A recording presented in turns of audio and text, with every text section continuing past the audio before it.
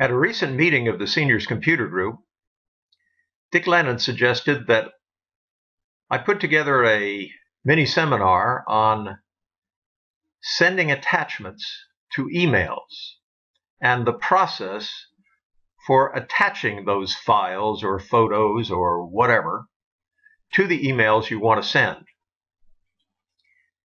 This is my attempt at doing that. The first thing I want to say is that the procedures are different for every email program. Some of them are quite similar, but there are differences. So I'm going to go through several email programs to explain this. But there are some basic things that you can look for and that will help you. If you remember these basic things, it will help you when you go to your particular email program, even if it's not one that I cover in this mini seminar. First of all, look for the paperclip. That seems to be the universal symbol for there is an attachment to this email somewhere, either in the process of attaching the file or when you get the email, somewhere you will see a paperclip, and clicking on it usually starts the process that you're working on, whether attaching or viewing after you get it. Second of all, in lots of email programs and other programs, there are icons at the top of the page. And if you hover over those icons, they often tell you what they're about. So if you will hover over the icons on the top of your email page, and if the word attachment pops up over one particular icon, that is probably the place that you use to start the process. And of course, the standard thing for all things that, gee, I know this is here somewhere, but I don't know where it is, those kinds of questions, click Help and search for attachment. Before I get to the individual email programs and their methods for attaching things, I want to be sure that you understand the two types of email programs that exist. The first one is a standalone program, one where you start the program on your computer, your emails are downloaded to your computer, that's where you read them in that separate program, and that's where you compose emails in that separate program. Some examples of that are Eudora and America Online. The second type is web-based. It's where you go to your web browser, Internet Explorer or Firefox or Chrome or whatever you use, and there you go to a website which has all your emails on it after you sign in, and you read and compose your emails on your web browsers. The emails stay on the web. You can't see them without internet service. Now, an example of that is also AOL, because AOL is one of those email services where you can do it either on a standalone program in your computer or on the web.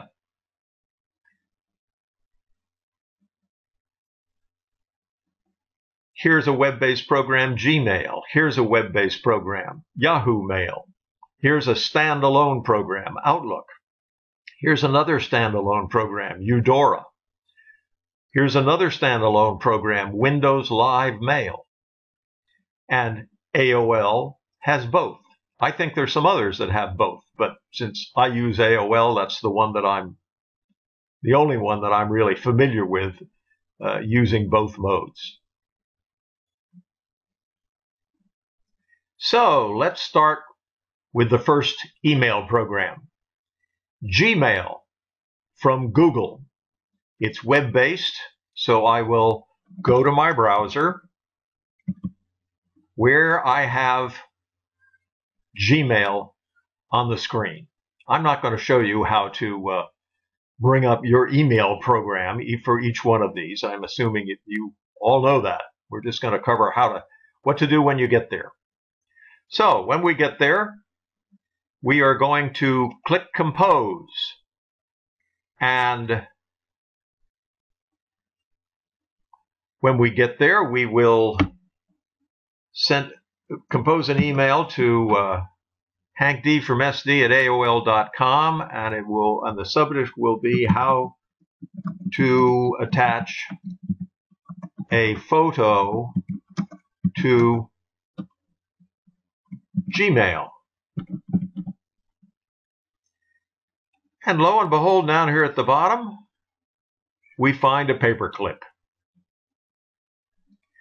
I'm going to click the paperclip, which says Attach Files, and it brings up a file upload page, which of course is my portion of Windows Explorer that shows my entire computer, starting with documents, music, pictures, videos. This is in pictures. It is a picture of a place in Hawaii. And the first file that I'm going to attach is this one here. I select that and open it, and slowly, Halekipa Golf Course Home Resized.jpg is attached to this email. Now I am going to go over here to the Insert Photos place. But before I do, let me type some text in this. I'm going to say attached is a photo of Halekipa, and below is a view from its deck. And I'll put my cursor right here. Now I'll go down to the Insert Photos, and it gives me an option of putting in a web address or going to my computer. I'm going to go to my computer. It's going to take me back to the same place because I've practiced this before I started recording. And it's going to show a view from the deck of that place. And when I open it, and then here, that puts this picture on the Add an Image window, and when I click OK, it puts it in the email under the text that I just typed. And the other photo is still attached. Now, I'm going to send this email to myself, then go over to my email program and let you see how it works on AOL. I'm doing that for a couple of reasons. There it is. It just arrived. So now we go to AOL and we find a message from Hank D from SD at gmail.com. And if I click on that message, I will see that there is an attachment at the top, and that the message that the photo that I inserted is in the text of the email. For my particular email program of AOL, it also shows the attached image down below the end of the text. Now, some email programs don't do that. Sometimes when you attach an image and it gets to the other place, all you see is a box with a red X in the upper left-hand corner, and you don't actually see the image that was inserted. I think it's safer to attach this. And when you do, and if all I had done was to attach this image, and if I were using an email program that did not put attached images down at the bottom, I would have to click on this attachment, and I would then have to pick the place to open this attachment. It will look, because it knows it's a JPEG. So for my computer, I have that set so that JPEGs received as attachments are opened with Picasa Photo Viewer. And when I click on that, I get a new window popping up of that picture. I could, of course, have inserted something else in this message or any other message. Excuse me, I could, of course, have attached anything else. I could attach any kind of file that is in my computer to this email message, like the text, let's see, like the text for this document that I have just been showing you. Here is here's Camtasia Studio, and here is my file for this presentation, and here is sending attachments to emails.doc. That's the file that you have been looking at here. When I first opened my Gmail account today, Google sent me a message when I was preparing to start recording this mini seminar. Google sent me a message about a new capability in Gmail, and I find it interesting enough that I'm going to include it right here. If you'll notice down here at the bottom, the first one of these things that pop up says, insert files using Drive. Drive is the new name for Google Docs, which is a place where you can store almost anything. Files, or Word documents, spreadsheets, you name it, photos. And when you click there, it says this, which fascinates me. It says, goodbye attachments, hello Google Drive. Google Drive is the one place to create, share, and keep all of your stuff. You can now insert files up to 10 gigabytes in size stored in Drive right into emails.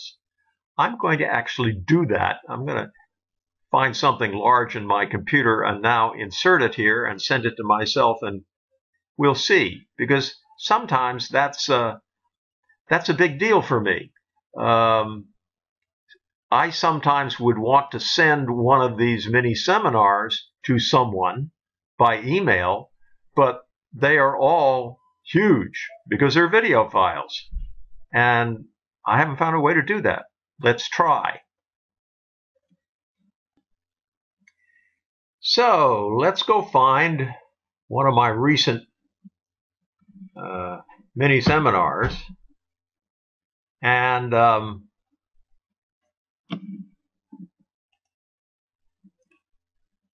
going to use the one on FreeCycle, which is 12 megabytes, almost 13 megabytes in size. And it says on this Hello Google Drive, it says drag files here. Let's see if that works. It looks like it. Drop your files here. So now what happened? Yeah, FreeCycle right there. Upload. Uploading one of one.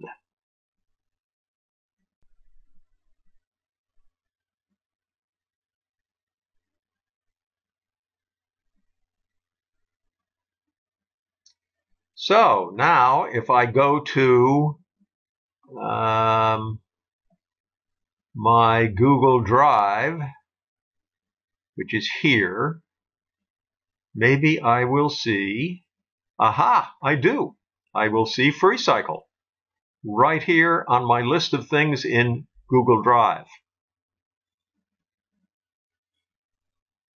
So now let's go back to composing a message, once again to me. This time the subject is sending large files.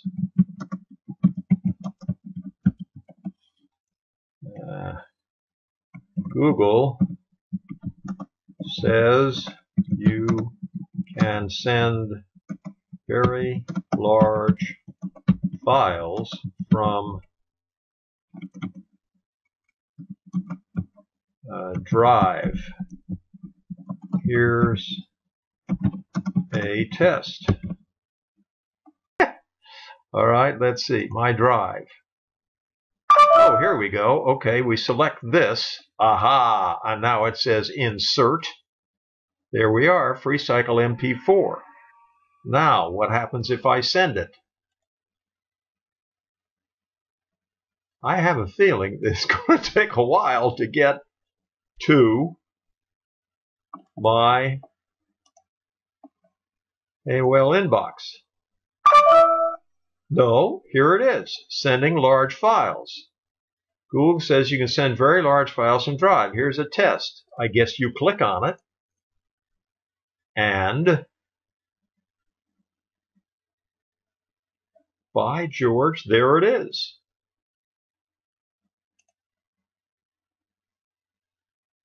In case you don't know about it, there is a place called FreeCycle, which is a great place to get rid of or find things that are just too good to go in the landfill, but no longer.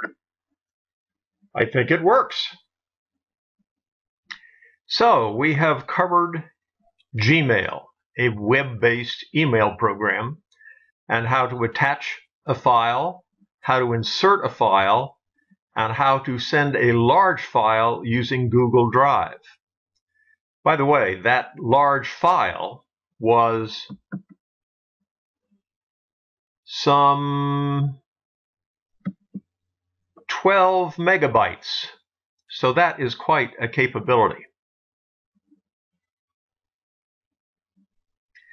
Now, if you want to run home and send all your friends a huge file that's on your computer, if it's you need to put it in Google Drive, and there's some more things you need to know about Google Drive. I'll show you just one of them. Right now, this FreeCycle item on Google Drive is set so that no one else can see it except me. In order to fix that, you have to go to Share for Google Drive for FreeCycle MP4, and you need to change this private only the people listed below can access, and you would need to either make it public, which I will do in this case, and save it, or fix it so that anyone who has a link can see it. There is a whole separate mini seminar on Google Drive on my list of mini seminars. You might want to spend some time there.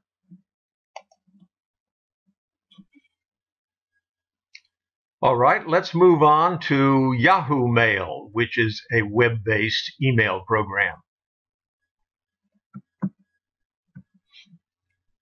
The fastest way for me to get there is to go to a Yahoo group to which I belong and click Mail up here at the top of the Yahoo page, which brings up my Yahoo Mail page.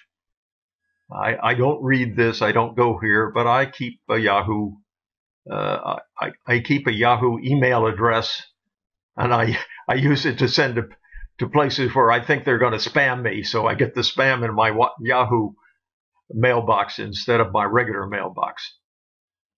Okay, let's compose a Yahoo email with an attachment. And lo and behold, there's the friendly paperclip. Once again, I'm going to send this mail to, Hank D from sd@aol.com. The subject is going to be attachments in Yahoo Mail. And I am going to click and I'm just going to type test here, put some text in the text box, and then I'm going to send my friendly Holly Keepa picture again, just as an attachment. And it puts it up at the top to show that there is an attachment. And I send it. And then I go over to my AOL mail. And hopefully, very soon,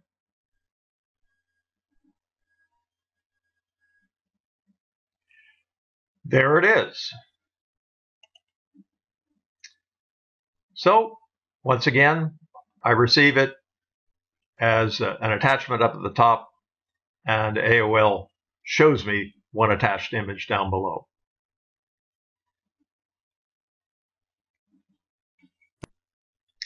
Let's go back to Yahoo and see if we can compose an email and insert a picture into that email. Once again, I'm going to send it to myself. This is going to be a inserted photo. I'm going to put test and then put the cursor down here. Now, in order to insert, you don't have a place in Yahoo Mail to insert, I don't think. At least I don't know about it. But very often you can copy and paste a picture into the text. To do that, I'm going to go to, let's see, I'm going to go to my list of pictures. I'm going to double click on this photo, which is going to open that photo up in Picasa. I'm going to right click on the photo, click copy, and then I'm going back to the text here of the outgoing message. I'm going to right click and left click paste, and aha, there is the photo. Now let's send this to AOL and we'll see what shows up over there. And there it is from Hank D from SD at yahoo.com in my incoming AOL mail. And when we open it, well, what do you know? There's no picture here. I inserted it in the Yahoo outgoing email, but it does not come over to America Online. And that illustrates what I said before. Sometimes emails are inserted, not attached, but inserted in the text of an outgoing email, do not show up in an email that is opened in another service. I demonstrated that it works from AOL to AOL, but it obviously here does not work from Yahoo to AOL. All right, now we will go to the first standalone program, Outlook, and show you how to attach an item to an outgoing email in Outlook. I can't send it in Outlook because I don't have an Outlook email account set up, but I can show you how to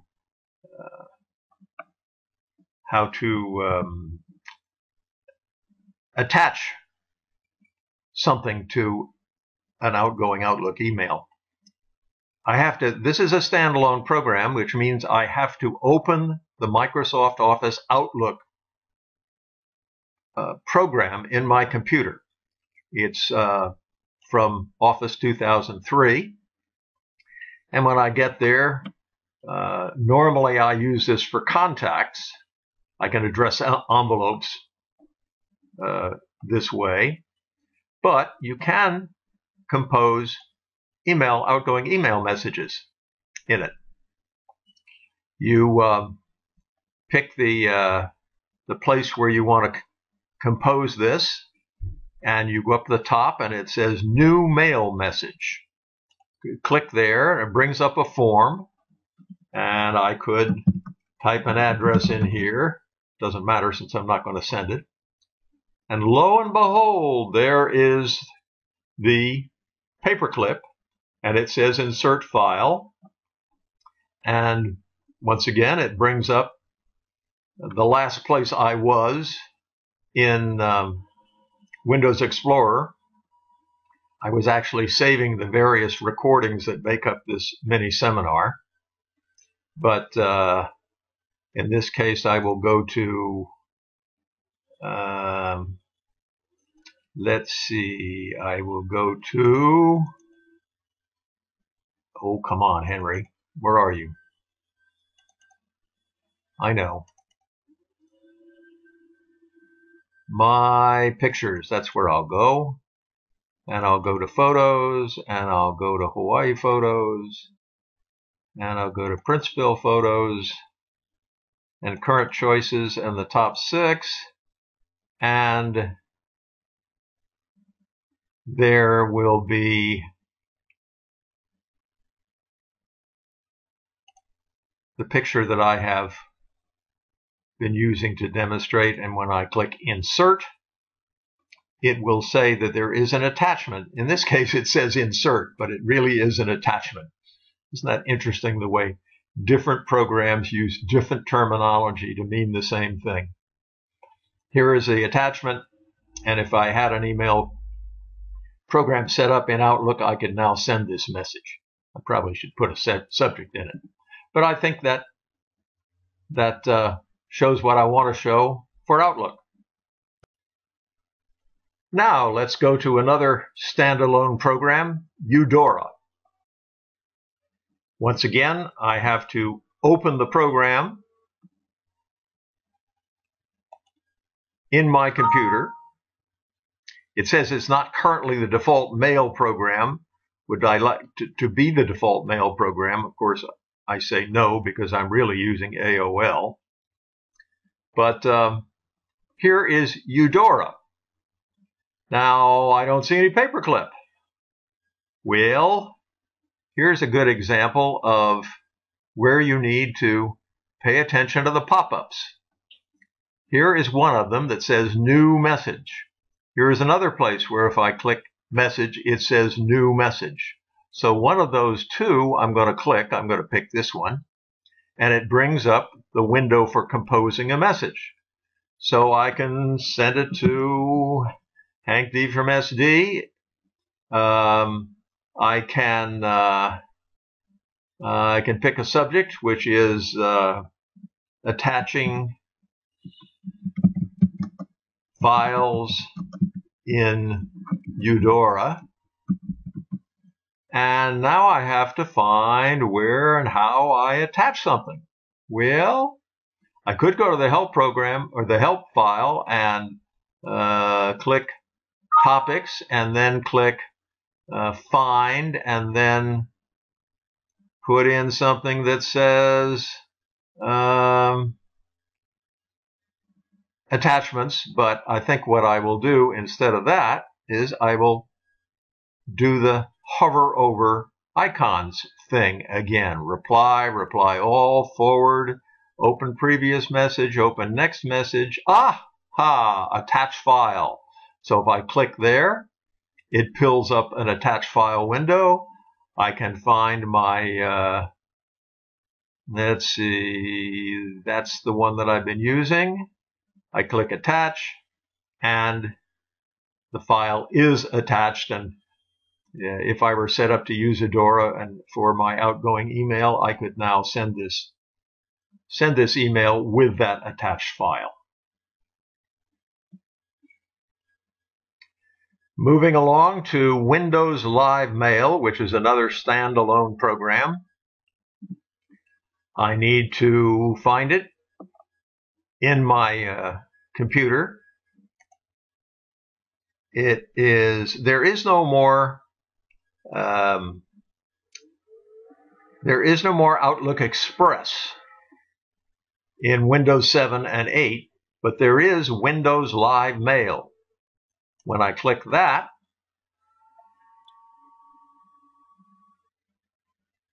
Windows Live Mail 2011 will start, and it will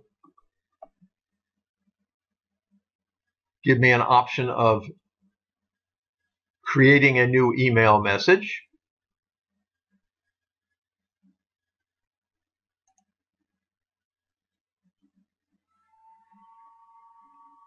And when I create that email message, very important thing here, of course, I can find the paperclip to attach the file. It will bring up my Windows Explorer again, and I could navigate through here and find that picture, but I think you know enough to do that yourself now.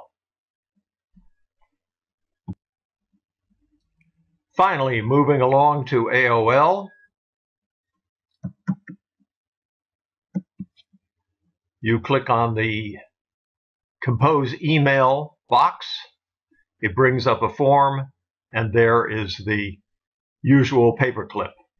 If you're using the standalone version of AOL, you click on Write an Email Message, and there is no paperclip, but there is a very clear box that says Attach File. So, that's it. I hope I have covered the process for attaching an email to your particular email program. If I haven't, I hope I've given you enough search tools so you can figure it out for yourself. If not, give me a call.